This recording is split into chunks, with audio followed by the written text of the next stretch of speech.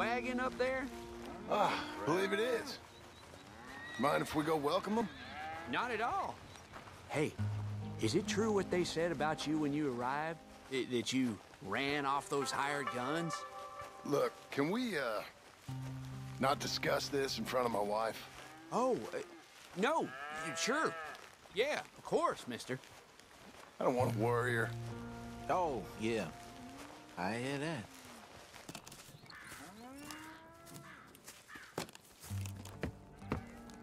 Mrs. Milton!